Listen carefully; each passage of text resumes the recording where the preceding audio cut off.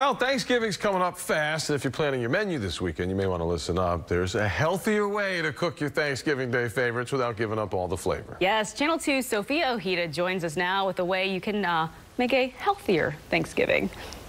So the first thing we may think is cut the fat, cut the calories, right? But that's not it. We asked holistic health coaches here in Houston, and they say it's not about using diet foods or artificial sweeteners or even cutting the fat. It's about fresh foods, healthy fats, getting back to a raw diet. If we go back to basics and go back to using the real food, that's when we can be really thriving and healthy.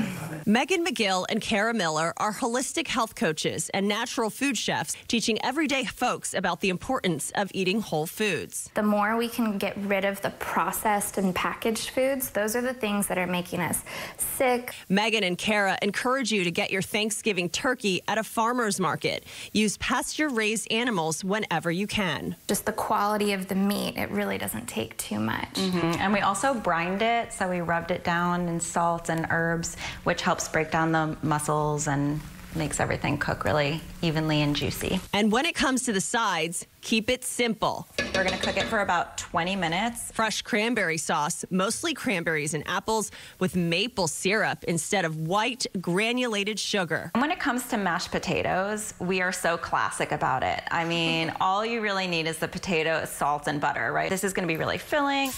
They say stay away from canned green bean casserole. They call it the chemical casserole. Try this healthier alternative. Use fresh green beans, brown the pasture-raised butter, add the lemon zest, salt, and almonds, and voila. We didn't even have time for all the desserts. Pumpkin pies, no refined sugars. Use real maple syrup instead, right from the tree, not high fructose corn syrup that is flavored like maple syrup. We've got all of their amazing recipes for you on our website, click2houston.com. Remember, keep it simple and you'll feel full and not bloated after eating all these fresh foods. Sofia Ojeda, KPRC, Channel 2 News.